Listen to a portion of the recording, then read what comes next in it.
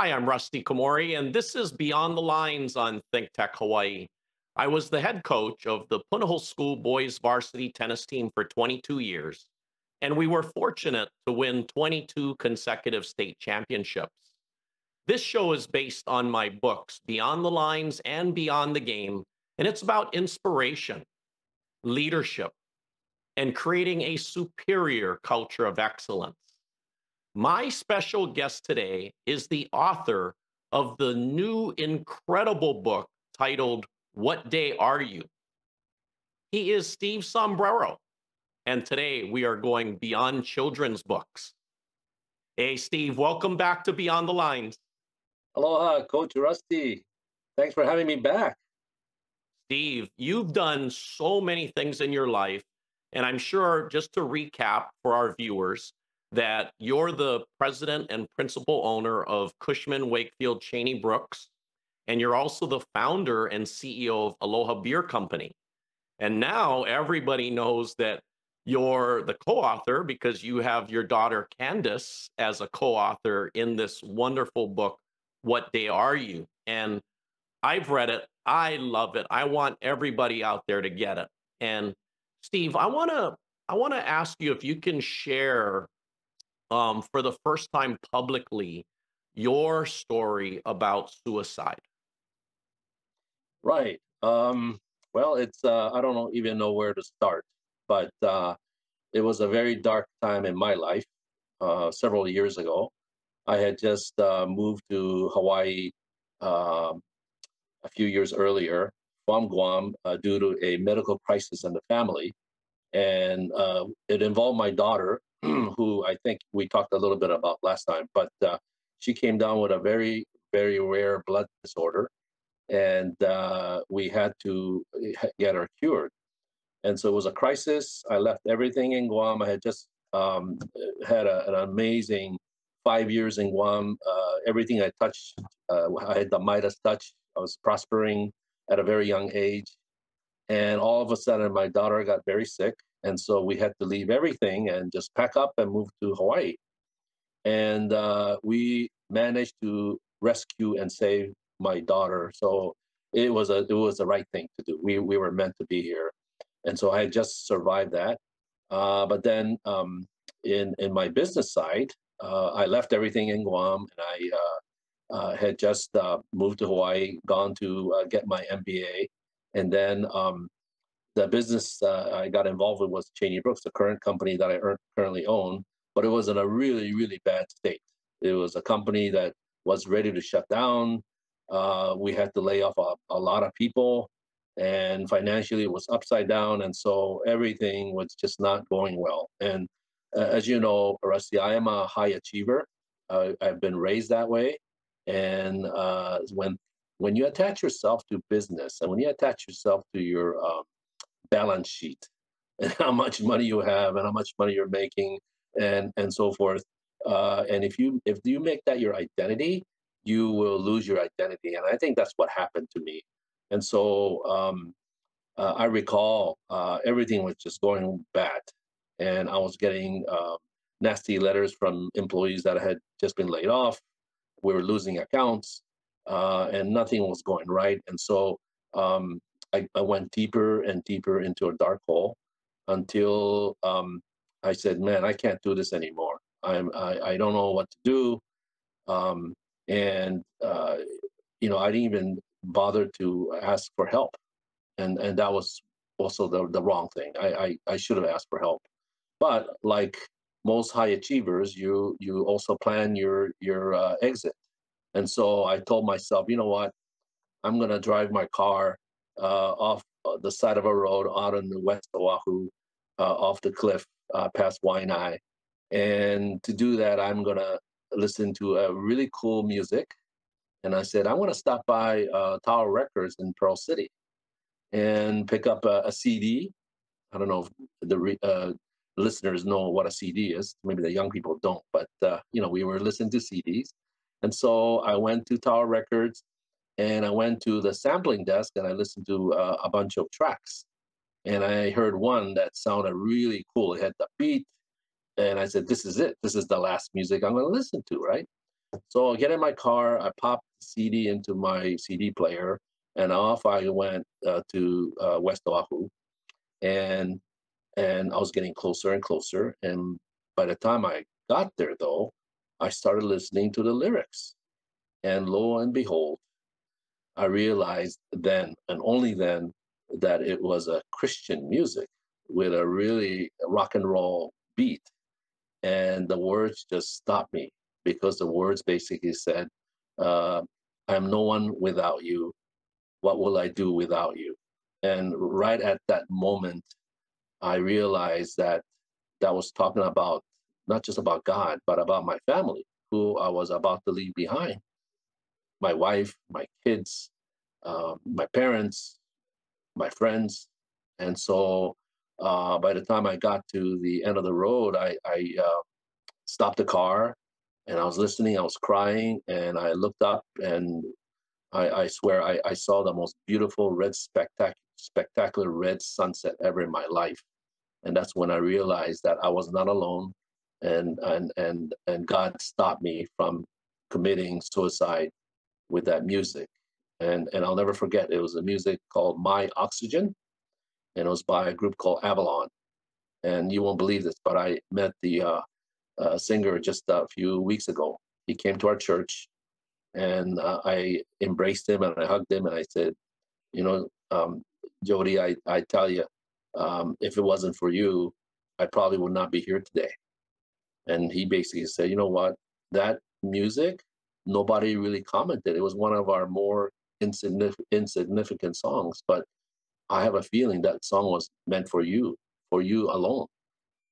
And so, anyways, I that's what happened to me, and I went in a very very deep and dark hole, almost took my life. But if it hadn't been for that one music that's that I listened to, and I heard God's voice, and I started to see all the love that was around me, and here I am. And so I look back on that, and I tell myself, if a song can stop someone from going over the edge, perhaps a book can. And so that's one of the reasons why I was inspired to write this book, is because there you can very quickly go into a very dark place in your life, and but sometimes it takes a song, and sometimes it takes a book to stop you. Steve, I want to really thank you. I mean, for sharing your story. I mean, that's so brave and courageous of you to really open up and share what happened. I'm sure it's going to save other people's lives. And I mean, let's go right into what day are you? I mean, what come? How did the book come about? Yes, this book, I tell my friends that I've written a book, and my colleagues and my clients, and they're like, "You wrote a book? Okay, it must be about real estate. It must be about investments. It must be, or maybe even beer, right? Aloha beer." And I said, "No, it's none of that. It's about a turtle. It's a story about a turtle out on the North Shore of Oahu on Laniakea Beach, Turtle Beach to be more precise." And this turtle learns valuable life lessons from a hermit crab called Gigi. And she learns that, in life, there's three things: there's yesterday, there's today, and there's tomorrow. And through a mathematical formula that Gigi shows her, she realizes and understands mathematically that today is the most important day you should be focused on, and hence the question, what day are you? And Steve, why did you enlist Candace, your daughter, to co-author the book with you? Well, Candace brought me here to Hawaii, as you know, right? She, if it wasn't for her illness, I wouldn't be here today. I had to drop everything and I had to move to Hawaii. And um and on top of that, Candace has an amazing creative mind, and she also has studied behavioral sciences, and I think she actually wanted to be a psychologist, not a beer magnet. Now I have her running my beer company for me, but she actually volunteered for suicide hotlines. She helped people with counseling, And so I reached out to Candace and said, hey, listen, there's a story that I want to convey, and I want to convey to teenagers and preteens. And I'm thinking about these characters. And she basically helped me to organize my thoughts and made it so that it's fun and it tells a story. No, I love it, and I love the names of the creatures, the sea creatures in your book, and I want to ask you, Steve, about Carissa Moore. She's our Olympic gold medalist in surfing. She endorsed your book. How meaningful was her endorsement for you? Well, she is doing amazing things. She is, as you know, she's a gold medalist. She is highly revered by everybody in the surfing world as well as just sports in general. She has a big name in Japan. And, uh, uh, you know, I'm trying to reach people in Japan as well, because as you know, suicide amongst teenagers in Japan is one of the highest in the world. And they even have a word for kids that seclude themselves and basically just lock themselves up. It's called hikikomori. Hikikomori is a really serious problem in Japan. And so Carissa Moore, through her foundation, the Moore Aloha Foundation, she's basically bringing kids to Hawaii and teaching them surfing. But through that adventure and through that sports, she's teaching young girls, ladies, empowering them with confidence and letting them know that put your mind to it, you can do anything in life. And so she is at doing exactly what I was hoping that this book would do, is to inspire people, to give them confidence and give them hope in their futures, and let them know that, you know what, you shouldn't dwell on the past and you shouldn't be worried about the tomorrows.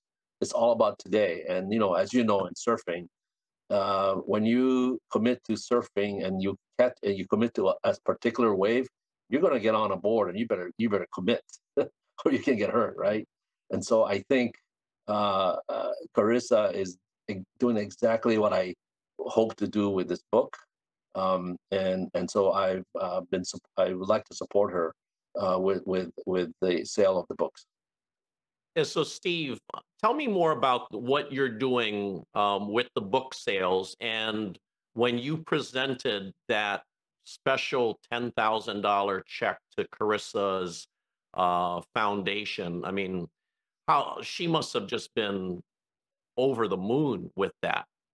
Oh yeah, I don't think she even expected that. Um, her foundation came out here with kids from Japan, um, and I told her that I'd like to give pass out books to her students, and so I think that's what she was expecting was copies of books that I would pass out. But then I pulled out the check and I presented to her, and I tell you, there was a moment there when she started crying. She was all teary eyed, and she confided with me and said, "Steve, thank you so much. You have no idea how difficult it is to raise money."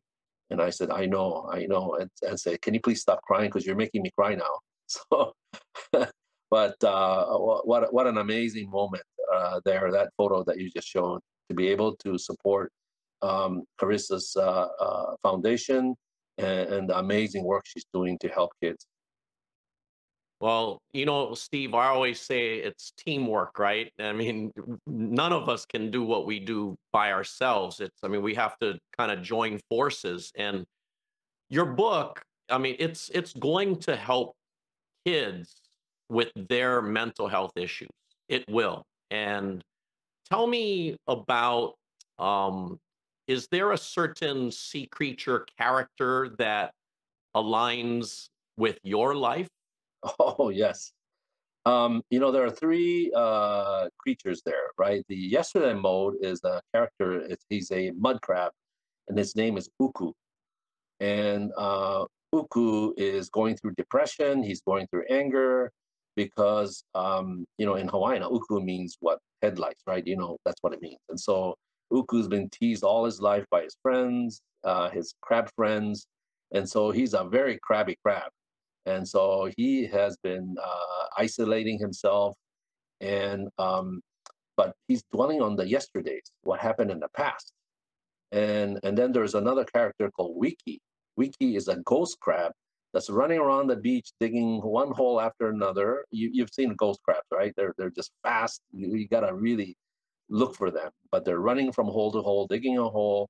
And but he's this Wiki, which means fast, right? Wiki wiki, fast fast, is only worried about tomorrow. He's never satisfied with the hole that he's dug. He thinks that it's not good enough, and so he's digging another hole. So, in my life, I realize, Rusty, I don't know if you know this, but I'm in my 60s now, and you probably thought I was in the 80s, maybe, I don't know, my 60s. But I realized that, in this timeline, right, that when we were born and we die and everything in between, when you're young, you're worried about your tomorrow. And it so happens that I was a wiki, just worried about tomorrow, and I was pushing myself, and I was a high achiever.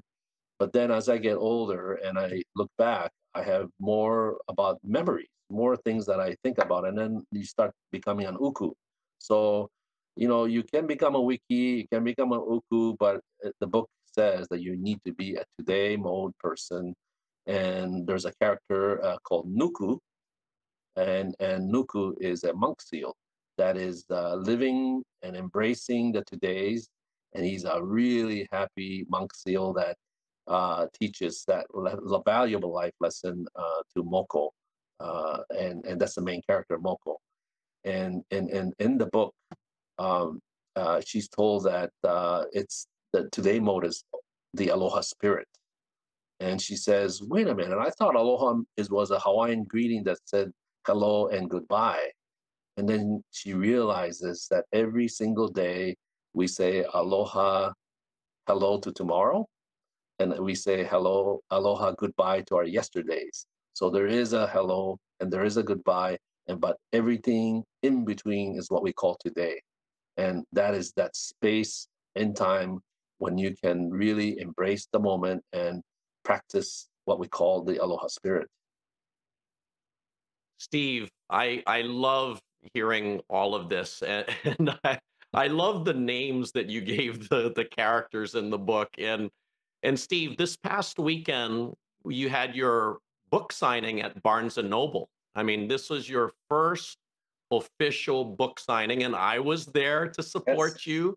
And you had a tremendously great crowd of people. How did it feel to be there for your first official book signing? It was just amazing. I tell you, I saw friends that I hadn't seen in a very long time.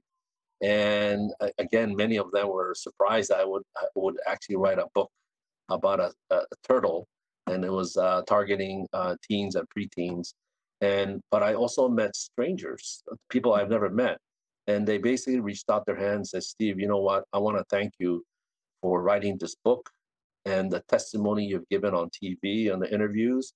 You have no idea how much it means for people like me that are suffering through depression and anxiety.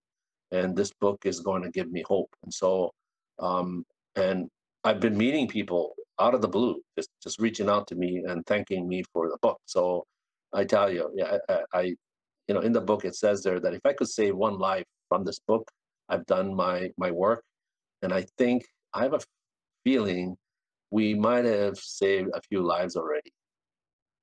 Oh, Steve, I have no doubt. I have no doubt about that. And I want to ask you about your publisher, who is also my publisher, Brian Heathman. He's the founder, CEO of Made for Success Publishing, and he's so tremendous at what he does.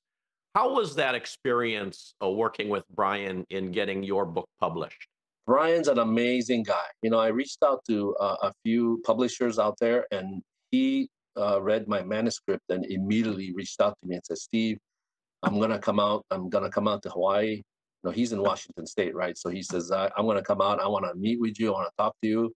And so he came out and visited me at Aloha Beer, of course. I wasn't sure if he wanted to just have free beers or really wanted to talk to me about my book, but he really genuinely told me, he said, "You know what? This is a book we want to do. We've never done children's books before, but this is one book that I think has a purpose and a meaning that will really define the word made for success. And so he coached me through the whole process and showed me the way navigating all the way how to present it. He had editors that spent a lot of time improving what I had already been written. And of course, he worked with our artist, Journey Flores, and took all her drawings and presented in a way so that this book is just amazing. It's the pages are in color, and they actually picked certain phrases from the book to emphasize. And so I think it's a wonderful book, and I'm really super pleased with it.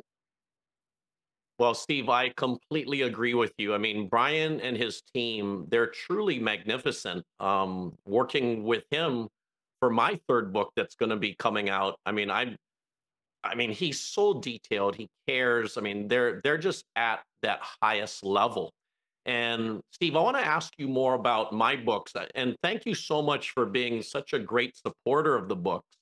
What I love is so far to date, 10 people, 10 adults have come to me sharing that they were contemplating suicide. And then after reading my books, it changed their mindset and it saved their life. And I know that you were very impressed hearing Sergeant Chris Kim's show where he shared his story and how brave and courageous he is for really coming out publicly to share his story. What are your thoughts about Sergeant Chris and how my books are helping other people with mental health issues? Sergeant Chris, his interview with you, it really touched my heart, and I'm sure it touched a lot of people's hearts. And who would have thought that Sergeant Chris, the tough guy that we see, the guy with a nice smile on TV, you know, and with Crime Stoppers, right? And who would have thought that he had gone through an episode of suicide in his life? And so the fact that you had him on your show and become that transparent and share his story, it actually gave me confidence to share my story. And I think this is a subject that we all seem to like sweep under the rug.